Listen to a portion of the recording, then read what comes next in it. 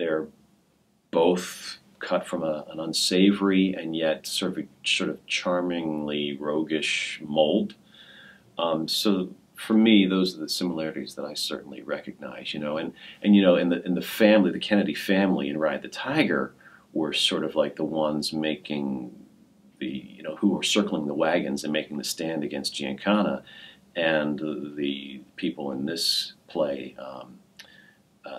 the character who owns the New England wire and cable, and his immediate circle are the ones that are circling the wagons and other people's money against the interloper, which is my character Larry the Liquidator. So there are definitely similarities between the two plays, which is very interesting.